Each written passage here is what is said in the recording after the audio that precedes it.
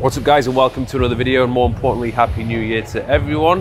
Hope you're all absolutely fat and in desperation of some fitness advice and programming so you can buy my app. Anyway, today I'll be taking you through my new split for 2023. It's a 3-day nip split. Push, pull, legs, textbook, classic split. I haven't done this for a while actually. A lot of my splits have been 5 days, but this is a 3-day one. I'll be resting on the 4th day and then I'll be repeating once again. It's gonna last me 4 to 5 weeks. The way it's done on the program is we will accumulate the volume and the intensity, and then the 5th week is a deload week, and then I'll most likely change to another program. But if it's still working for you, you can continue for another 4 or 5 weeks. So first exercise we're gonna start off with is a machine press. This is a very, very tasty Watson plate loaded press, which, I mean, the benefit of this one is we start wide and we come close together, which is a really comfortable range of motion. Most of the time when it comes to machines, I don't really like using them. I prefer to use barbells or dumbbells, particularly dumbbells. But for the split, which I'm doing for the next couple of weeks, I'll be using this fine piece of apparatus. So I'm gonna do a couple sets warming up, and then we'll crack on with the working weight.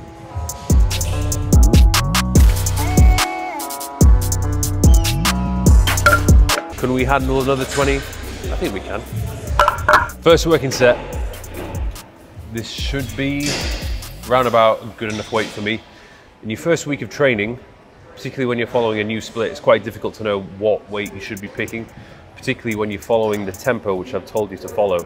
The tempo I've given myself on this one is a 2-second negative, 1 second pause at the bottom, 1 second up, no second rest at the top. So focusing a little bit more on strength.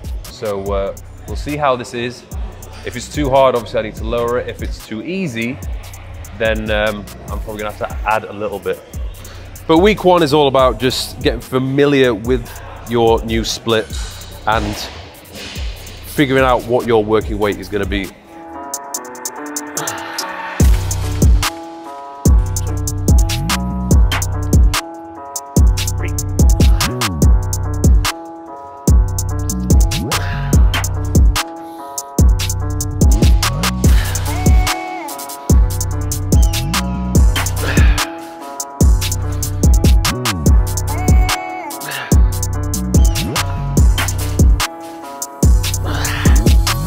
Good.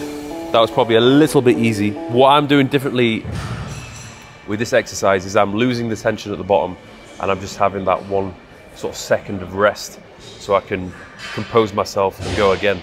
So that means that I can get away with lifting a little bit heavier. Usually, the majority of the time when I'm lifting, it's just constant tension. But because we're having those breaks, we can focus a bit more on strength and power. 90 seconds of rest in between these. Today's pre-workout, as always, iced coffee. Set number 2.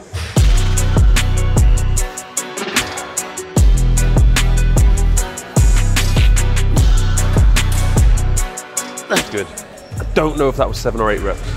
I'll have to watch that back. Probably could get away with doing a little bit heavier as well. Last set. If you are an advanced trainer and you've been training consistently, we're gonna push to failure on this one. If you're just getting into a routine after a long time off, then no need to push to failure.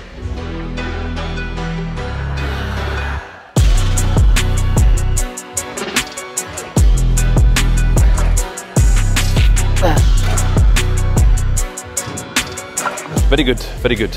And make sure when you finish, leave all the plates on the machine.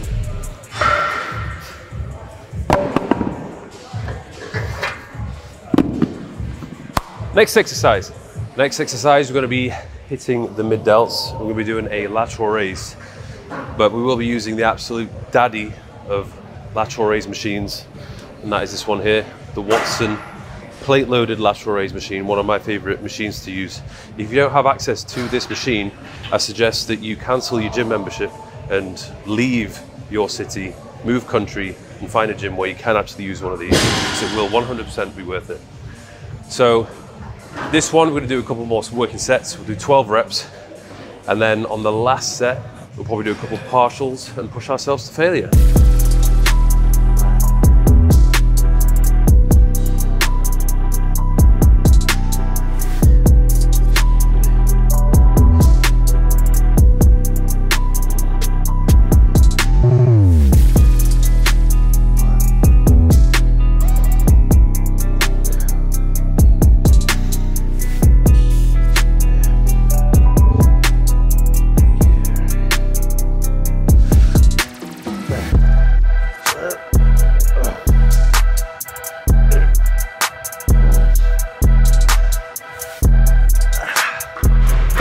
is a very good weight. Very close to hitting failure. Now, obviously, there will be a large percentage of people who are watching this video who don't have access to this piece of equipment.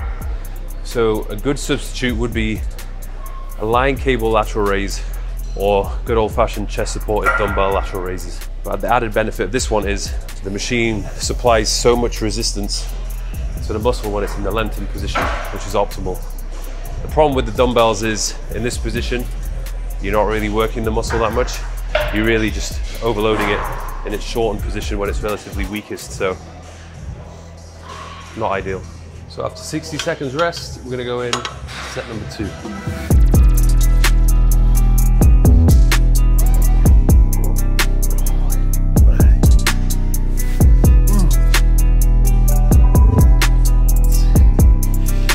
So last set, I'm probably not gonna be able to get more than 12 reps.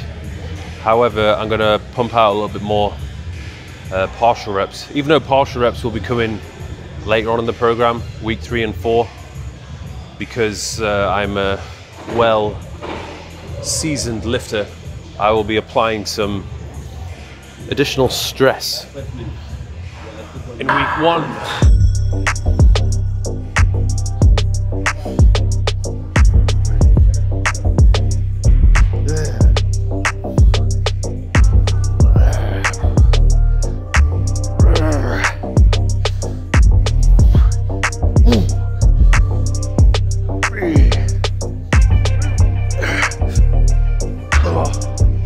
Wow, I believe that was failure.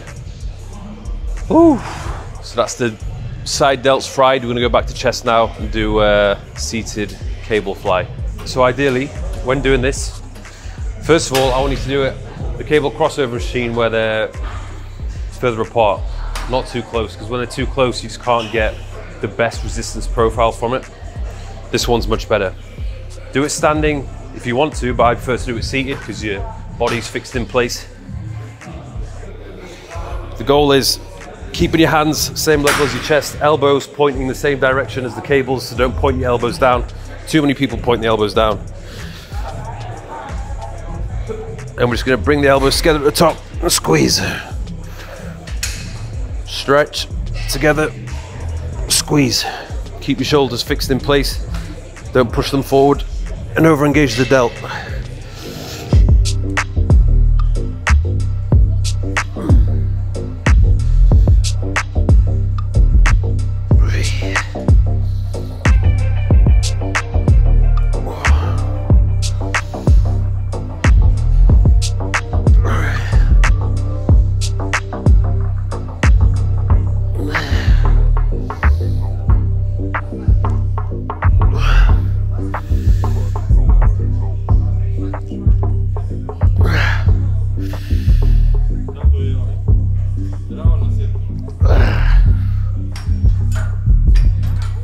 We go again. Oh my God. 60-second rest in between these.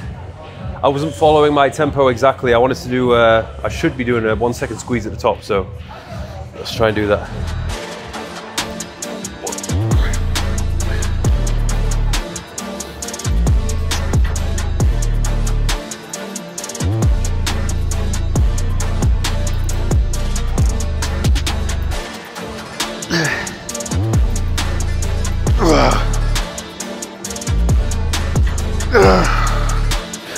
Wow, noticeably harder with that squeeze.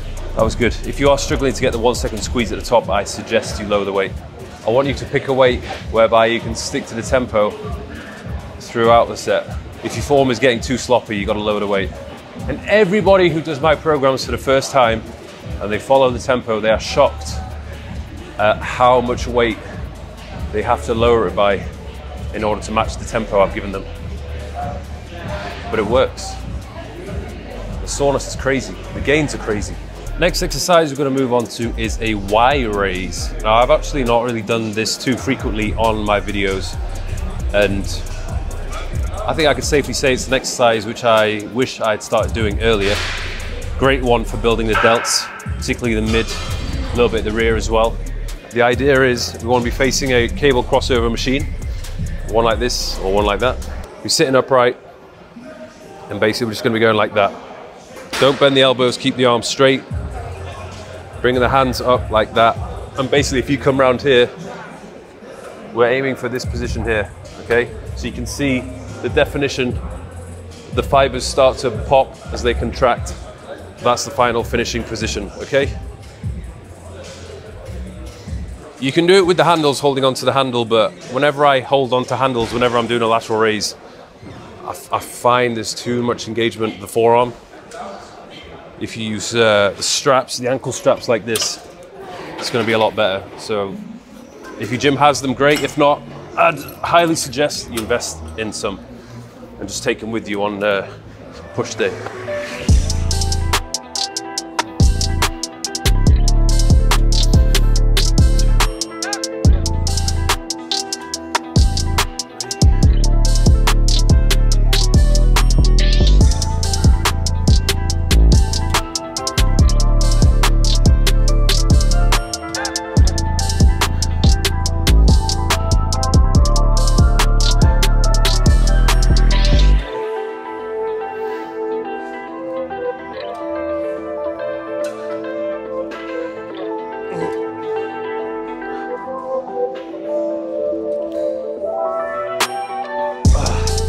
Very good exercise. Even I have to watch myself back on that one because I feel like my arms are straight, but there may have been a slight bend. Was there a bend, Christoph? Did you see a bend? He says not really, but we'll see on the playback. That's why it's always important to film yourself. You think you might be doing it right, but when you watch yourself do the exercise, you're like, oh wow, I was doing that quite wrong. But it felt good either way.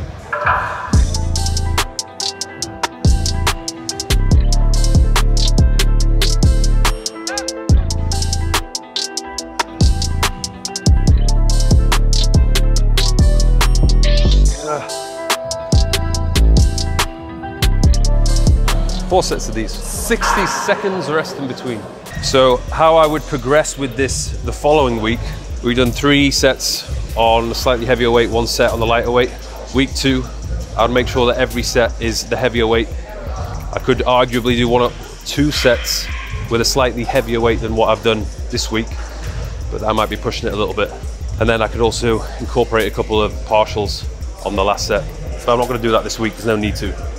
My delts are pretty fried as it is. But ideally, the way you want to see it, as each week progresses, the sessions are getting more intense.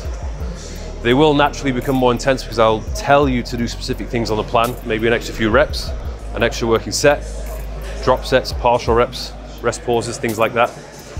But also, I want you to be focusing on perfecting your form with each week that comes, okay? You should get better at executing these exercises over time. So even if you were to stick with the same weight, if your form is better and you're able to maintain the tension or more of the tension on the working muscle, then that is progress. You've added more stress to the muscle that you want to target, so you'll see progress. Last set.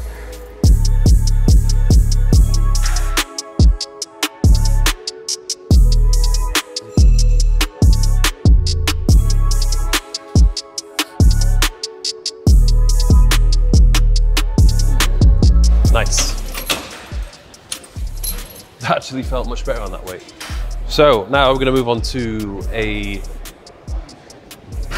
dip, but we're going to do a chest focused dip, okay? So I'll show you what that is. Okay, so with the chest dip, it's really a combination of the tricep and particularly the lower pec, which is going to help move our body in an exercise such as this. What we want to try and do is lean forward into the dip, okay? It's maybe a little bit difficult for beginners. If that is the case, I would recommend, if you have a training partner, get them to pull your feet behind you, so you're kind of in this kind of a position. If not, if you're a pretty advanced lifter, then you're gonna lean forwards.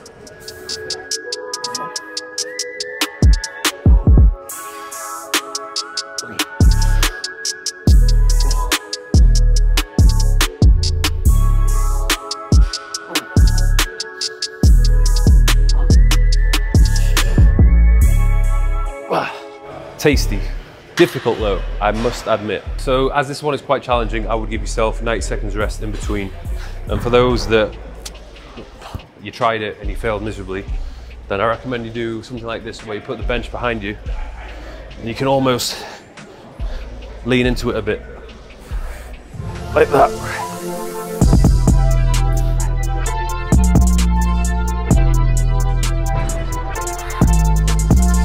Still feels pretty difficult, certainly more difficult than a press up, but not quite as hard as having to tilt your torso forward as I did before.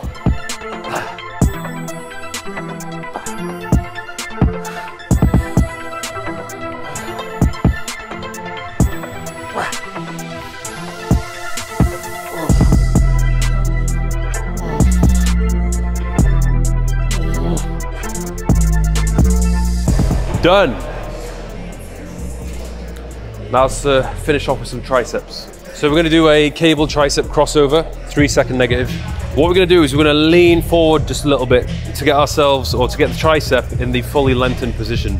Okay, if you stand upright, it's not stretched as much as it could be. If we do that, then we got a super duper stretch. Okay, so we can go through a full range of motion. So you're going to maintain this position throughout. Keep the elbows locked, and then extend and squeeze.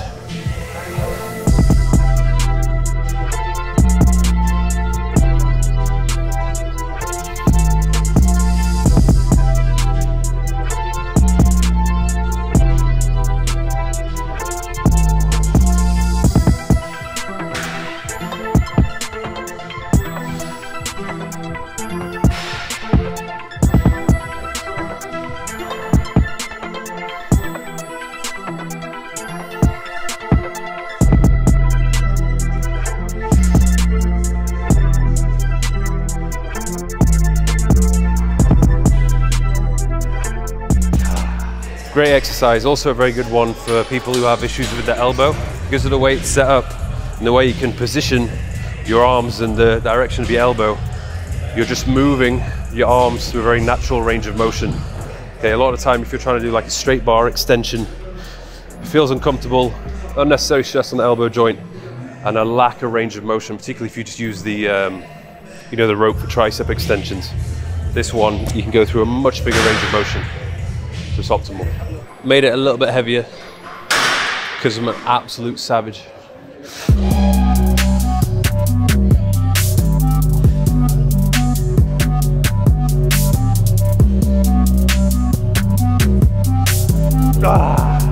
That was a good set. You know when you have a set and you're like, that was a good set. That was a good set. Ideally you want every set to be like that. I stood a little bit further back as well. It felt more comfortable. Last set.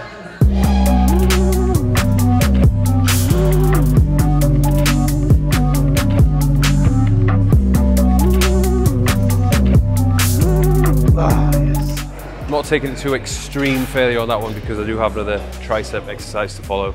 Last exercise, we're going to do an overhead tricep extension with the rope. You can do it standing, but I'm going to do it seated again, so I'm not rocking all over the place.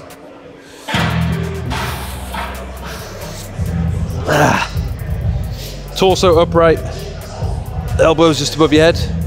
Try and keep your elbows fixed in the position the whole time, and then up. Extend, squeeze at the top.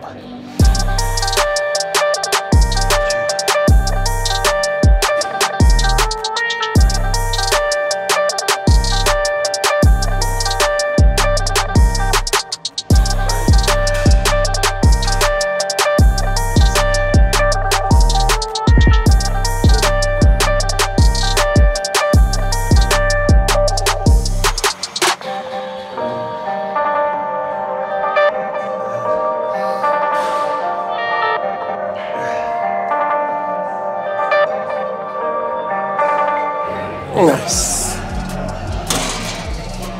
Pretty straightforward. 60-second rest in between these sets. 3 sets, so in again.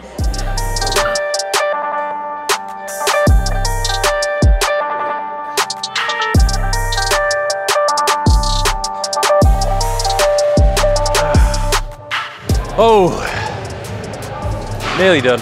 Pretty good workout. This whole split which I've designed is pretty much, it's a very balanced split. Like, we're not really focused on one particular muscle group. It's sort of evenly proportioned, so everything's getting worked equally.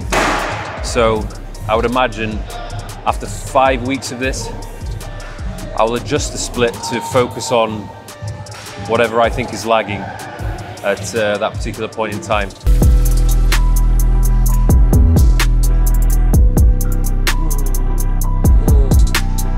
Yes, finished. That took 1 hour, 10 minutes. I think because these routines, the push-pull legs, there's quite a lot of exercises in them, so I can't imagine you're going to be completing them under 60 minutes. If you are, I'd seriously question how you're implementing these programs. But I have given you a 60 or 90-second rest period to follow, so please do stick to them. If you feel like you need more than 90 seconds rest, obviously do so if you need to, but they should only really be used when doing the compound movements. Short, intense sessions, ideally. No faffing about, no talking, no distractions. Go to the gym, get the job done, be consistent, and you will get the physique you want in 2023. So thank you very much for watching. Give it a thumbs up if you enjoyed it. Don't forget to subscribe. And of course, Thirst app, thirstofficial.com, discount on at the moment, so take advantage of it. See you in the next one.